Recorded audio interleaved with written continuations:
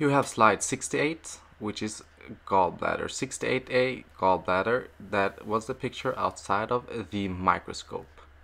Going on, I would like to show you the mucosa with simple columnar epithelium. If you can look at those simple columnar epithelium, they are very distinct, so they are very beautiful. In between that, we have the lamina propria. As you can see here, the mucosa is folded with invaginations, but some mucosa are in cross-section and they look like gland, as we can see here, but they are not. So this is still mucosa, but it is cross-sected. It's not a gland. As you can see also, we have blood vessels in the mucosa. And then let's go to the muscle here. So here we have the muscularis. This is the wall of the gallbladder. It allows us to contract, etc. And outside of this part we have the peritoneum.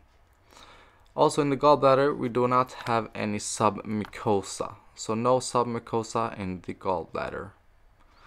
As we can see here, these are nerve trunks and they are surrounded by perineum. So please look here, nerve trunks surrounded by perineum. And we also have adipose tissue sometimes surrounding the nerve trunks. And then lastly we have the Adventitia with structures. We might have some blood vessels, nerve trunks, as I showed you. So that was the Adventitia. And this is what they would like us to know. Thank you.